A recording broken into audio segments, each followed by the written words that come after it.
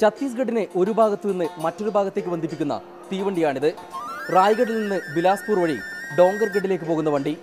തിരഞ്ഞെടുപ്പ് കാലത്ത് ഛത്തീസ്ഗഡിന്റെ രാഷ്ട്രീയ മനസ്സറിഞ്ഞ് ഒരു തീവണ്ടി യാത്രയാകാം.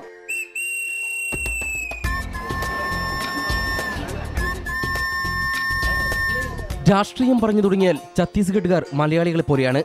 രണ്ടു പക്ഷം പിടിക്കും, ചർച്ച ചൂടാകും. റായ്ഗഡ് ഡോങ്കർഗഡ് മെമുവിൽ ക്യാമറ കണ്ടതോടെ നയം വ്യക്തമാക്കാൻ വോട്ടർമാർ തയ്യാർ. BJP സർക്കാർ ഹാട്രിക് തികക്കുമെന്ന അഭിപ്രായത്തിലാണ് തീവണ്ടിയിൽ മേൽക്കൈ. BJP जीतेगी ऐसा लग रहा है क्योंकि कार्यकाल उनका अच्छा रहा है 10 साल के अपेक्षा. രമൺ സിംഗ് സർക്കാർ വിജയിക്കുമെന്ന വിലയിരുത്തലിന് ചിലർക്ക് കൃത്യമായ കാരണങ്ങളുണ്ട്. ₹1 അരി പദ്ധതി, അഴിമതിരഹിത ഭരണം തുടങ്ങി മുഴുവൻ ക്രെഡിറ്റും രമൺ സിംഗിന് തന്നെ. ഏത് തീവണ്ടിയിലും ഒരു മലയാളി ഉണ്ടാകുമെന്നത് ഇക്കുറിയും തെറ്റിയില്ല. ഇവിടെ വലിയ മത്സരമൊന്നുമില്ല. ഇവിടെ BJP തന്നെയാണ് വരാൻ പോകുന്നത്. സംസ്ഥാനത്ത് മാറ്റത്തിന്റെ കാറ്റ് വീശുമെന്ന അഭിപ്രായക്കാർ കോൺഗ്രസിന് കൈകൊടുക്കുന്നു. कांग्रेस का जीतने के चांसेस है क्योंकि आजकल जनता जो है नहीं चाहती लगातार हैट्रिक किसी को दिया जाए.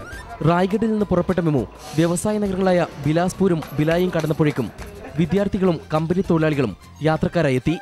വട്ടം കൂടിയിരുന്ന് ചീട്ട് കളിക്കുന്നവർക്ക് രാഷ്ട്രീയത്തിൽ താല്പര്യമില്ല.